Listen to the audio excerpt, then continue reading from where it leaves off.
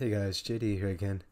I wanted to give a tutorial today on creating really strange glitch textures with a method I haven't seen discussed or utilized before. This is going to be using mostly free plugins or plugins that come stock within Ableton Live. This particular sample I'm about to play for you is going to be using Portal as well as I think something else that isn't free. Yeah, Portal and Pro R2, which are not free plugins, so it's not going to be quite exactly the same, but Pro R2 can be really easily replaced with Ableton stock reverb, and you can achieve a relatively similar effect. So I'm going to play the sample for you now.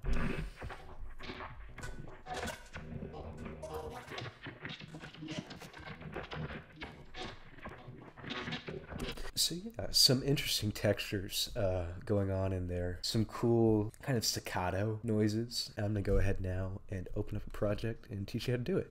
Alright, so I've opened up a new session. The only things that I have on this right now is some a limiter on the master just to make it pop some more. And then I also have my default MIDI like profile. And so what we're going to do is you can take really any sample that you like. I have one that I'll link in the description that I'm using. I'll just go ahead and drop that in there, and I'll just play this out halfway through so you can hear what it's like.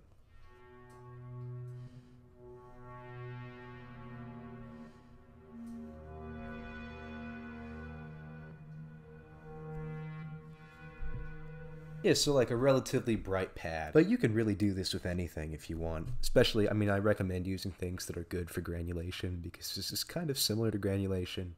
You can play with it however you like. This isn't simpler, by the way. We're going to slice by region, and we're going to slice this down into, depending on the size of your sample, about like 40 regions, because we want these to be relatively short. And now I'll go ahead and set this to gate instead of trigger. And then what we're going to go ahead and do is we're going to take buffer shuffler. Going ahead and we're going to go take this stutter preset and we're going to increase it to about 16 steps. And also what we're going to do just to automate the process is go ahead and here and we're going to draw, let's put this in like C sharp major and just play some lines of the sample.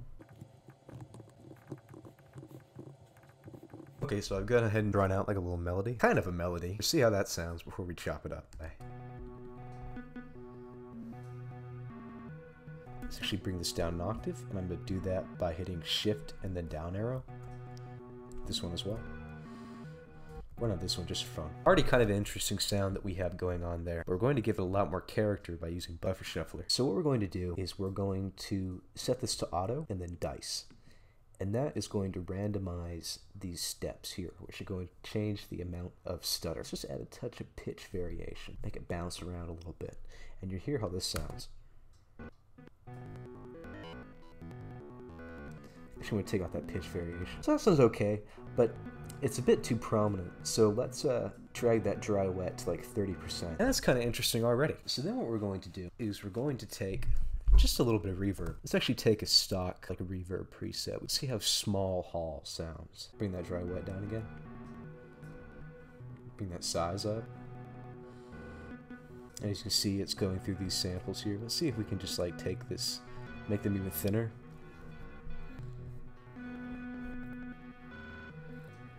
And that's cool, but it is a little bit repetitive, and it's not all that interesting. So let's go into MIDI, and we're going to mess around with the velocity of it. So we'll go into velocity, and we'll go on to add some random, right? And then we'll add a little bit of drive to that random.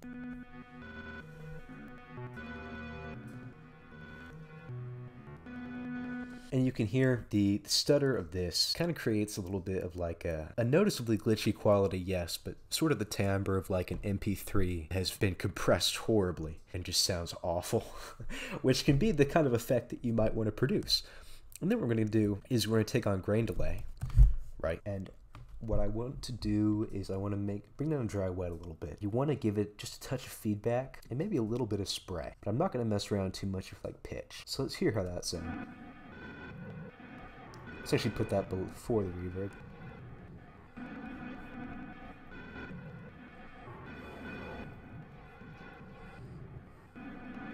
Maybe randomize the pitch a bit. Make this a bit small.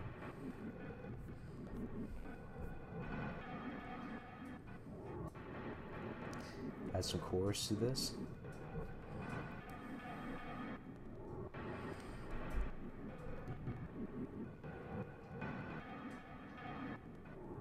And I'm so sorry, but I've just realized I've gone off and I've forgotten something. So what we're actually going to do before this buffer shuffler, at the very beginning of our effects chain, is we're going to take a vocoder and let's slide that over here so it takes priority. We want this to be, we don't want it to sound all that much like a vocoder in the traditional sense. We want this to sound very clean, add a bit of like glassy character, or like I've heard it described as being kind of sharp.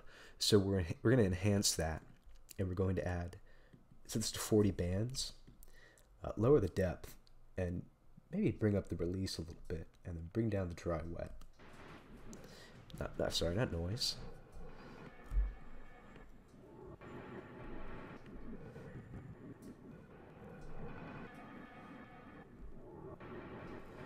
Okay, so it sounds a little bit more glassy, like I described. And then we're going to do something kind of experimental. We're going to take this auto filter here.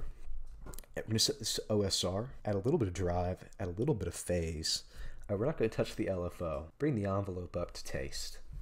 And what we're going to do is we're going to use Dylan Baston's Strange Mod, which I'm also going to link down below because it is free and it is fantastic, just like all of Baston's plugins. We're going to set that here. And now what Strange Mod is doing is these are chaotic attractor algorithms.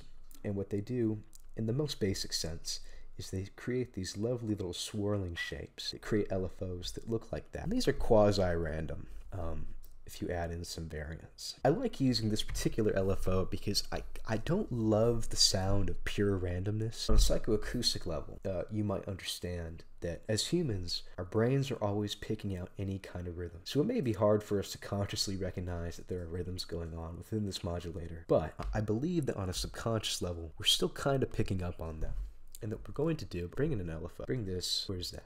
Bring that right here. Right at the Strange Mod. And we are going to do a little bit of randomness. But here's how I like to do random. I might have mentioned this in my previous tutorial. Set this to a rate of like 2 bars or as quickly as you like depending on like what you're doing. And that's going to change the amount of variance in this particular algorithm. I like using Lorenz for some things, but I find that Shen is a pretty fantastic chaotic attractor. Look at that. Or, I don't know. Let's bring up the scale a bit. Yeah, that's going to modulate it a bit more heavily now. It's creating these little swirls you'll see in this LFO here. Kind of duck and come back in. Let's actually see... No, that's good. Bring the speed up a bit. No, not too much. And here's what we're going to do. We're going to set this to a low-pass, bandpass, like morphing filter. And you see that is going to change the character dramatically. So what we're going to do is we're going to open up the mapping of the Strange Mod. You don't have to map the same parameters that I do, or I mean from the same positions that I do. But I'll map the X position, the morph here. And you see that's going to do crazy things to the filter. And then we're going to map the Y to the frequency. And that creates kind of like a bouncy filter. Quite interesting. Actually, I think Lorenz is going to be fine for this. Bring down the speed because that is a bit too hectic. And now what we're going to do, we're going to see how that sounds first. Not quite so much frequency,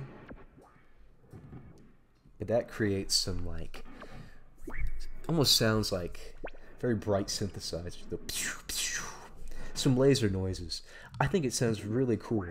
And you can mess around with different chaotic attractors, like Halverson is also cool. I think I'll stick to this one actually. Bring up the release just a tiny bit. Okay. Oh, what happened there? Oh no. It's just gone. Okay. So for reasons that are going to remain unknown to science, the auto filter in the Strange Mod did not want to cooperate at all for a second. But I've gone ahead and reloaded the Strange Mod with similar parameters, and it seems to be doing fine now. And again, I am tamping down how much it affects the resonance a bit, because you don't want to go too crazy and create noises that are too bright and too sharp. But yeah, you can see that these are modulating these parameters here, and that creates a pretty cool sound. Let's bring the release up a bit. I did bring up the dry wet on the buffer stutter, and that's nice. That is nice. So we're going to go ahead now, and we're going to bring in a digital clip center saturator. That is going to give it a bit more pop. Let me bring up the volume a bit on this. And that is starting to sound kind of cool.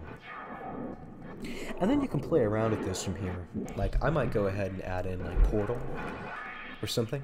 If you don't have Portal, that's fine. I'm just going to showcase what this might sound like for a second if you do. This really is a fantastic plugin. Let's try something like Fracture, and then we'll bring down the dry wet. No, not that. Grain Runner. That creates kind of a cool effect. Might sound nice before the reverb, before the saturator. Okay. And then you can even bring in like a second grain delay if you like, if you just want to glitch it out even more, or a second buffer setting. Let's bring down the dry wet. Maybe set this to like 3. Maybe bring down the saturator, make it not quite so harsh. Now we have a nice texture. I think that sounds quite cool. We can also do cool stuff with Redux, or Redo. I have no idea. I think Redux is fine. You can have a little bit of jitter, not quite so well. Probably put that below the grain delay. And then what you can do is I'll close these out. You can go to like Strange Mod here. We'll take this LFO, and we're going to modulate the bitrate.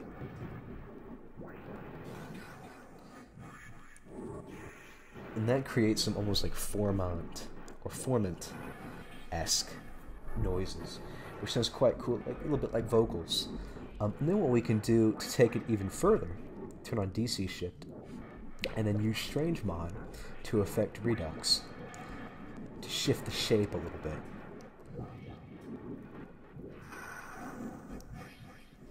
Make it a bit more random. I think what we'll do, because this can create clipping if you're changing the rate too quickly, we'll smooth out this LFO to prevent that. That's going to make things move along a bit more nicely. You can bring down the speed, but turn up the scale. There's lots of different ways to add character to the sound. And we might even smooth that out again by using EQ8. See, it's a bit too much going on there, so we'll just duck that a little bit.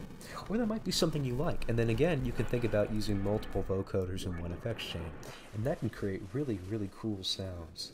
Like we might use noise this time. Turn down the depth. No, I think we'll use modulator. Turn up the own voice volume. And then something cool that you can do with EQ creates like a weird phase effect. Is you'll go to mode and then LR, so you're changing how the EQ sounds in the different stereo channels.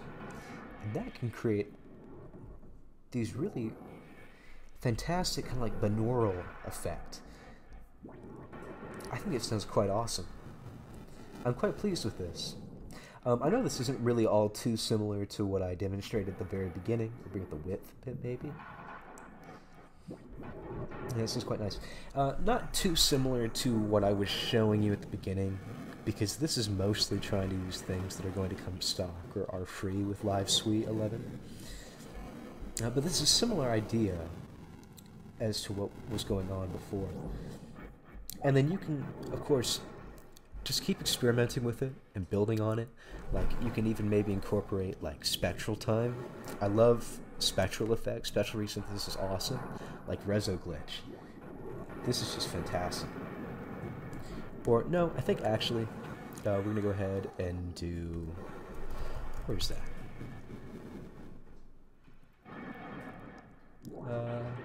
Drum snare. But bring this down a fair bit. And maybe set that to granular. And that sounds very nice. Feed that into the vocoder. Maybe feed that into the Redux, actually.